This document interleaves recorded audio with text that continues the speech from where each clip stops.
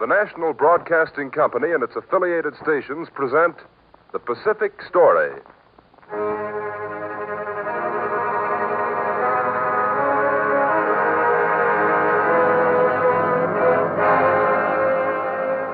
In the midst of the fury of the world conflict, events in the Pacific are taking on even greater importance. Here is the story of the Pacific and its peoples, whose destiny is at stake in the Pacific War. Here is the tale of the war in the Pacific and its meaning to us and to the generations to come.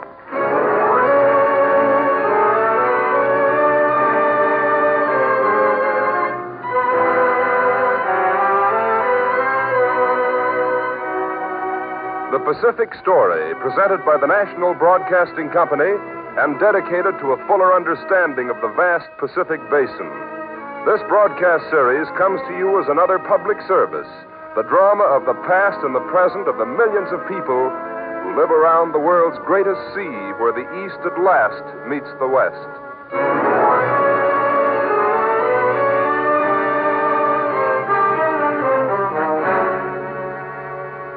Hawaii, melting pot of the Pacific.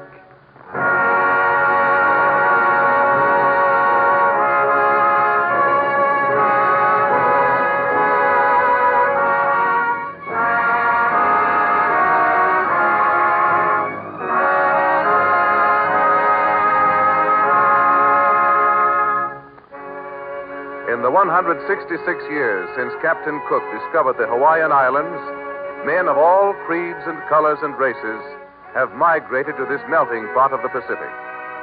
In 1778, there were 300,000 Hawaiians in the islands.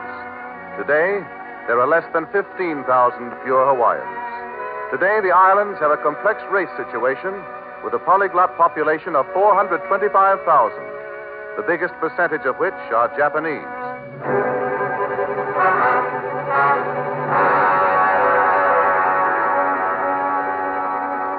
Missionaries, whaling ships, industry, commerce wrought this change.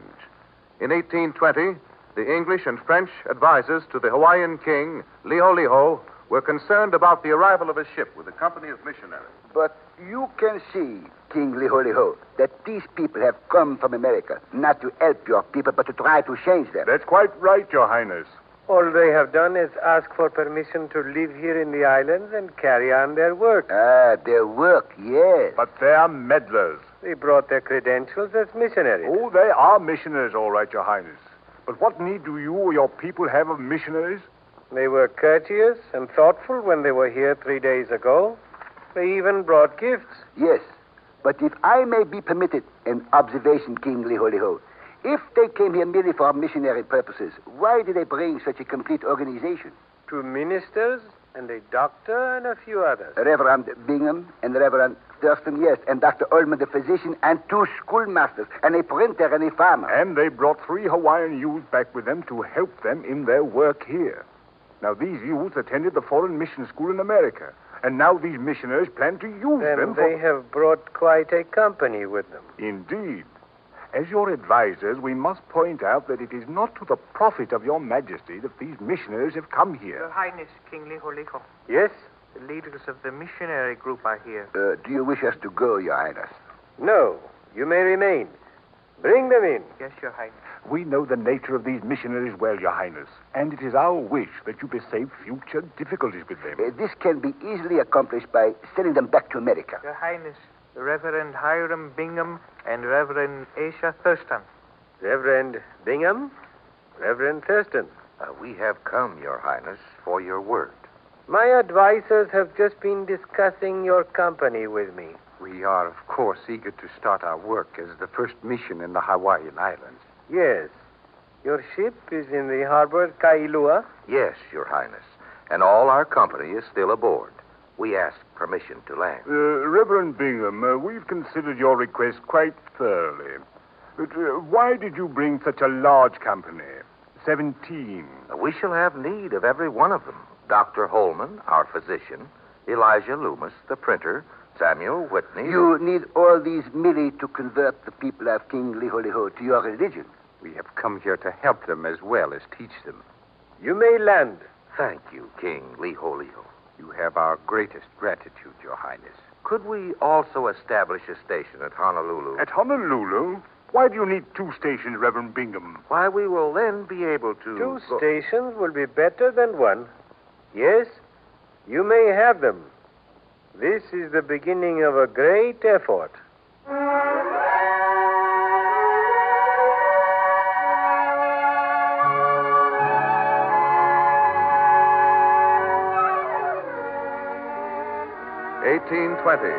And the first missionaries had come to this crossroads of the Pacific.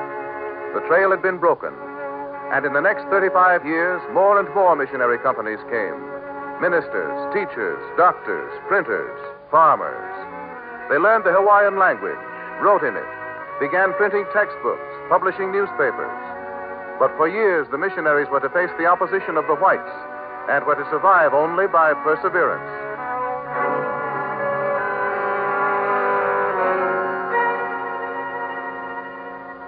The Hawaiian Islands had begun to change, and now another factor hastened its change: whaling. New whaling grounds were discovered off the coast of Japan.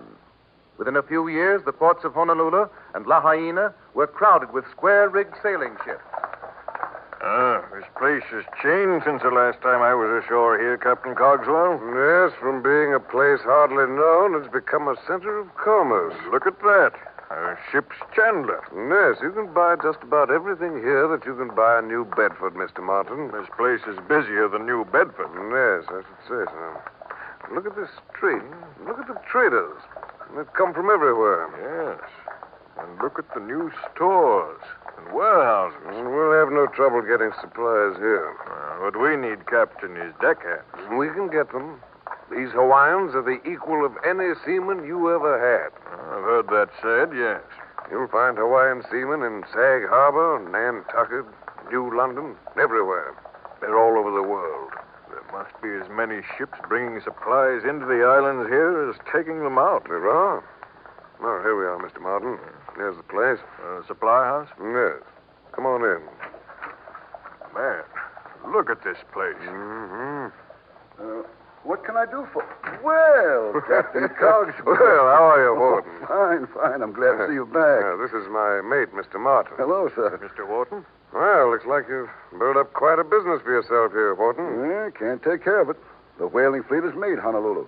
Why, the fleets are getting bigger every year. Yes, now with the new whaling grounds discovered off Siberia and those in the Arctic Ocean and Bering Strait. You made out all right this time, did you? Yes, we came around the Horn from New Bedford last spring.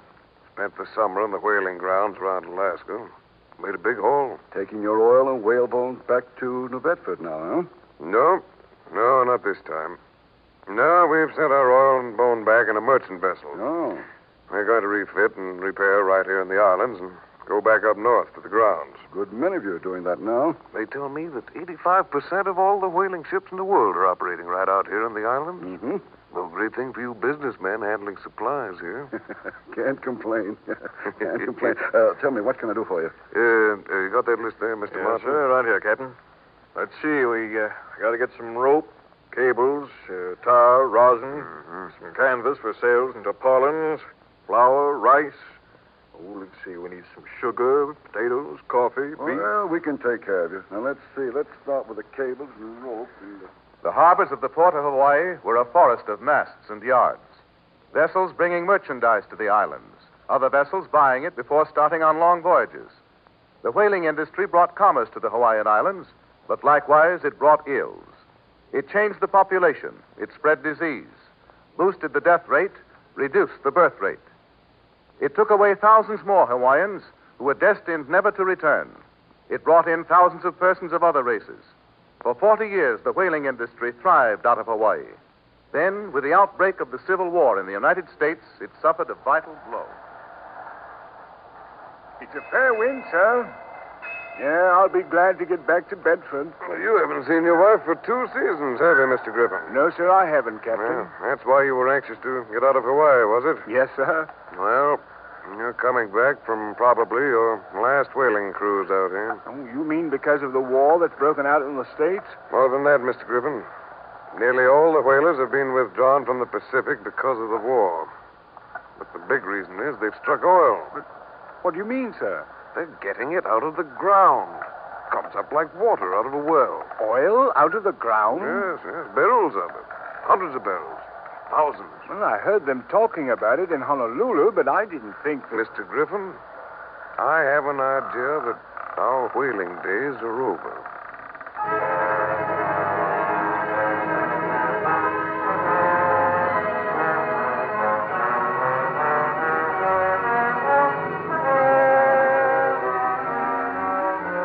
The whaling industry had come to Hawaii and had gone. It left its mark. But meantime, another industry had come, and this one had come to stay. This one was to cause radical changes in the population. This was the sugar industry. In 1835, an American firm leased a tract of land at Koloa, Kauai. This event was to signalize I was change. of the opinion, lad, that the chiefs would neither rent nor sell land for sugar raising. Well, they finally leased us this tract of 50 acres. Think you can sell your sugar, lad? California ought to be a good market. What about the competition from the Philippine sugar and the sugar tariff? We are a great deal closer to California than the Philippines. You still have the tariff. Yes, but look at this. There's the tract down below there. Natives pulling your plows? Well, there are no draft animals, and those plows are only makeshifts. You can't make out this way, lad. Well, I'm paying these laborers 12.5 cents a day and furnishing them with food. 12.5 cents a day. What does the food cost? We feed them fish and poi, 1 cent a day for each man. Well, paying these people for their work is an incentive to thrift. An enterprise. I'm in favor of it. Now, if your mill doesn't cost you much... This was the start in 1835. This was the industry which, more than anything else, was to change the population of Hawaii. At first, the mills were run by animal power, then by water power. The first sugar produced was so poor that it could scarcely be used. Not until 1842 was even sugar of fair quality produced. But to produce sugar, labor is needed, and labor was scarce. Yeah, what did you find out, Watkins? Well, the greatest factor, Mr. Ladd, is that the native population is shrinking. What's happening to the Hawaiians? There were plenty of them when we started in business 17 years ago. Well, even at that time, sir, there weren't as many as there had been. That's right, Mr. Ladd. Well, what's happening to them? That's what I want to know, Hardy. Well, some of them are dying. Many of them are intermarrying. Some of them are going away. Yeah, what does your report say there, Watkins? Well, so far as I've been able to determine, there were 300,000 Hawaiians here in 1778. Yes, but that's 74 years ago. I just wanted to show you what's been happening. Yeah. In 1823, there were only 142,000. Less than half, you see, Mr. Ladd. Go on, Watkins. Well, in 1832, there were 130,000 Hawaiians, and now there are only 70,000. Only 70,000 Hawaiians left? That's all, sir. Well, then I say bring in laborers. From where, sir? Anywhere, but bring them in. We can't run our sugar plantations without help. Hardy, I want you to take charge of this matter. Bring them in. The rich lands of the islands were henceforth to be worked not by Hawaiians alone, but by laborers brought in from many parts of the world. Hawaii was to become a melting pot of the races. 200 Chinese from Hong Kong were brought in the first contingent. Months later, another 100 were brought in. These were to be followed by thousands, tens of thousands more. The Hawaiians were becoming a minority. Their ranks were reduced still more in 1853 by a deadly scourge which swept through the island. There's another in this house. Stop the horses. Whoa there. Whoa. All right. Let's go in and get him. Yes. Here, take the other end of the litter. Yes. You will come to my house next. How many are dead at your place? One. My little boy. Yes. We've got to pick up 2 here first. Mother and her little girl. The man is in there with them. We'll get yours next. Come on, Howley. We're not going to have room for many more on the wagon. The death wagon. The yellow-covered death wagon. They came in such overwhelming numbers that the Hawaiian government suddenly became aware. Well, here it is. A protest from the Japanese government. What'd they say? Well, in effect, they say that we have no right to refuse admission to the Japanese. 1,000 Japanese that we refuse to admit to Hawaii were not able to meet the requirements of law. The Japanese government considers that merely a smokescreen to keep out the Japanese. At the rate they're coming in, we'll have nothing but Japanese. That's why we have an immigration law. They're demanding indemnity from the Hawaiian government. Indemnity for protecting ourselves, if it isn't already too late. Well, this much is certain. A great many Japanese are coming into Hawaii in violation of our immigration restrictions. And they point out that we're discriminating against them. Well, there's a great deal of difference between the psychology of the Japanese and the other immigrants. The Chinese come in here to earn a living, to fit in with the other people here, to intermarry and to make some money if they can. But the Japanese come in here with the idea of taking advantage of everything possible. They're ambitious and aggressive. And instead of trying to fit in, they tend to keep their race pure. They stay to themselves. They don't intermarry, but instead they get their wives by the picture bride system from Japan. Well, the Japanese are now the largest group in the islands. Unless we halt this influx, Hawaii stands well to become one day a Japanese colony. We must remember, gentlemen, that we are alone, and that Japan is strong. It is my considered opinion that Hawaii should seek annexation to the United States, and that we should... Now, again, the matter of annexation of Hawaii to the United States came up. The United States had declined the appeal of Hawaii for annexation in the 50s. It had declined again in 1893. But now, in 1897, once more it became an issue in the Congress of the United States. At the very time Japan was protesting the immigration issue in Hawaii, the Japanese lodged another protest against American annexation of Hawaii. And in Washington, D.C. Japan protests to the proposed annexation of Hawaii on two grounds. First, that the proposed annexation would change the existing condition of affairs in the Pacific and might thereby cause international difficulties. Mr. Minister. Yes, please? What international difficulties does your government see? Gentlemen, the state of balance in the Pacific is very delicate, and nothing should be done to disturb it. And the second ground for protest of the Japanese government is that the annexation might interfere with the rights of Japanese citizens in Hawaii. You are aware, Mr. Minister, of the discussions that are now going on in Hawaii relative to immigration of Japanese? Yes, we are informed. That is another reason for our protest. Mr. Minister, Japan made no protest when annexation was considered 4 years ago in 1893. No. There was no need at that time. But since then, the situation in the Pacific has changed. Now, if you would excuse me, please, gentlemen. Goodbye, Mr. Minister. He's right. The situation has changed in the Pacific. Since 1893, Japan has defeated China. Yeah, we might as well face it. Japan is now the most powerful nation in Asia. More than that, Senator. Japan has emerged as a world power. That being the case, it might be distinctly to the advantage of the United States to accept the annexation of Hawaii because... In spite of the importance of the Hawaiian Islands to the United States, the opponents of the annexation in Congress fought the proposed treaty. No action was taken by the Senate in 1897. But the next year, the Spanish-American War broke out. Dewey destroyed the Spanish fleet in the Philippines, took Manila. Now the value of Hawaii became apparent. And on August 12th, 1898,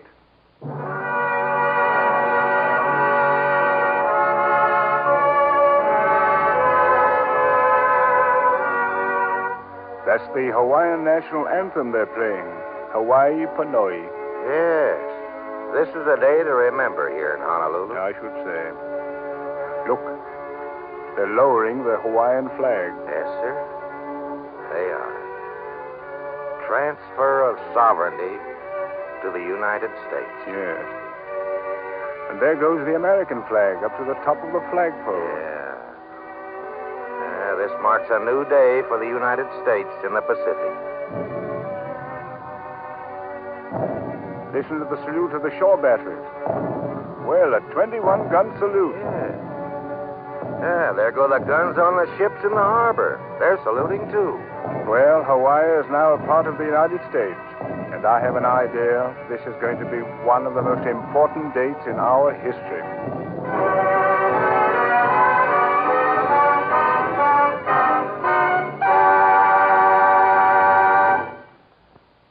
Now, more than ever before, America looked to the west, toward the vast Pacific.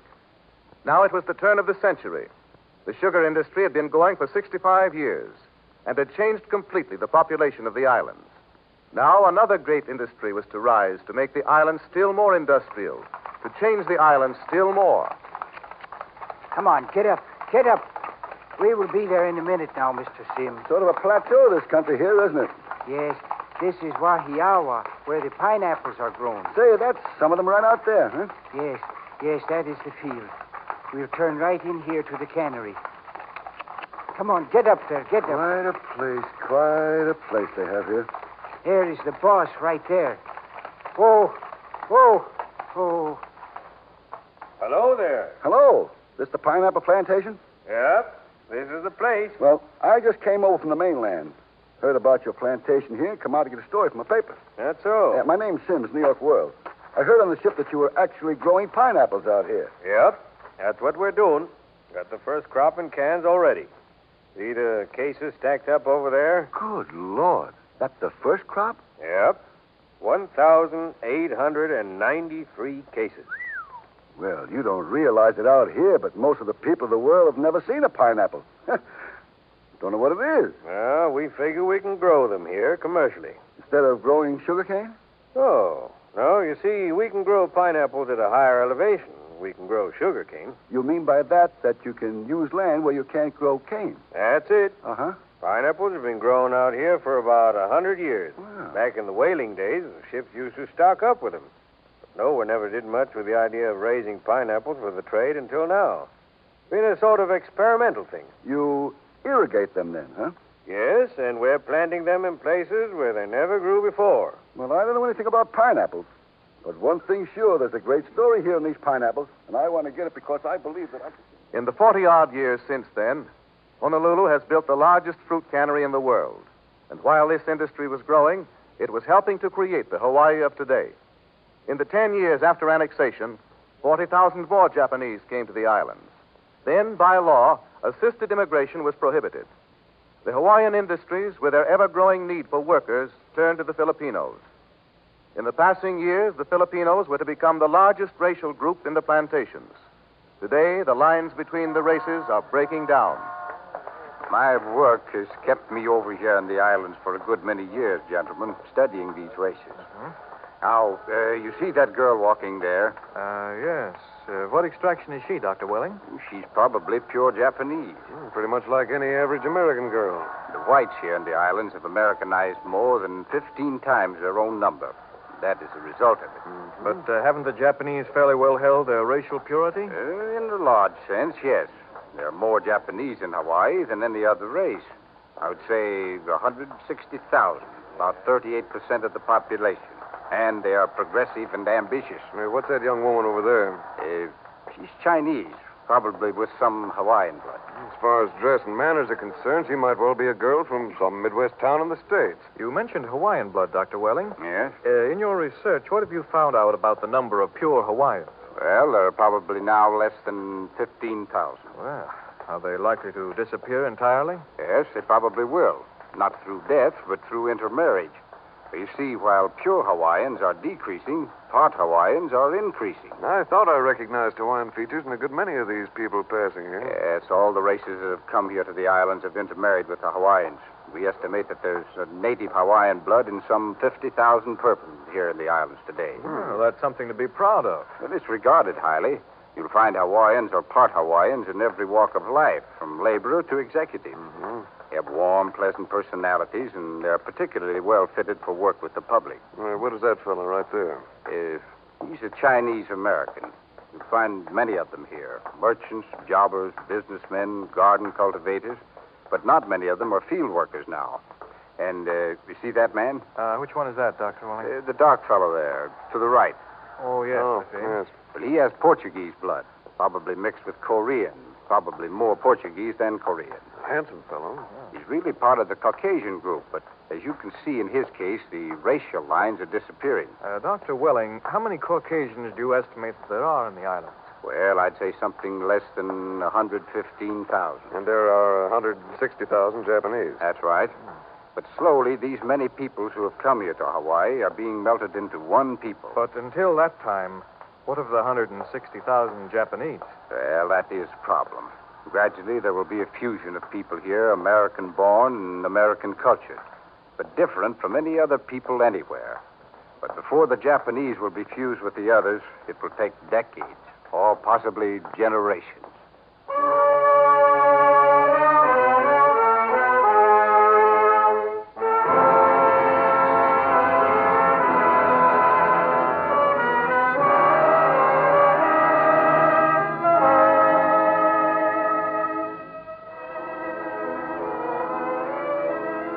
One 124 years have passed since the first missionaries came to Hawaii.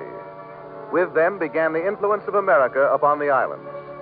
Commerce and industry have brought people of many races. Today, these peoples, Orientals and Occidentals alike, are blending into a new people, influenced in all their life by the handful of enterprising whites who adventured 2,000 miles westward into the sea to found this melting pot of the Pacific.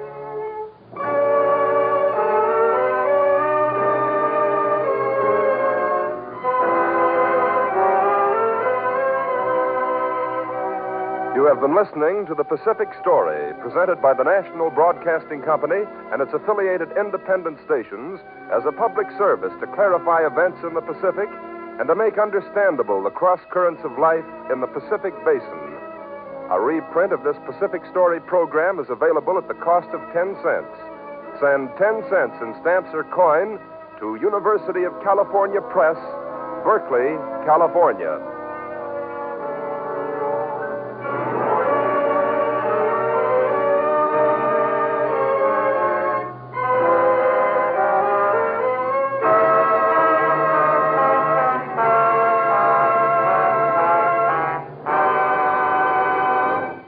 The Pacific Story is written and directed by Arnold Marquis. The original musical score was composed and conducted by Thomas Peluso. Your narrator, Gain Whitman. This program came to you from Hollywood. This is the National Broadcasting Company.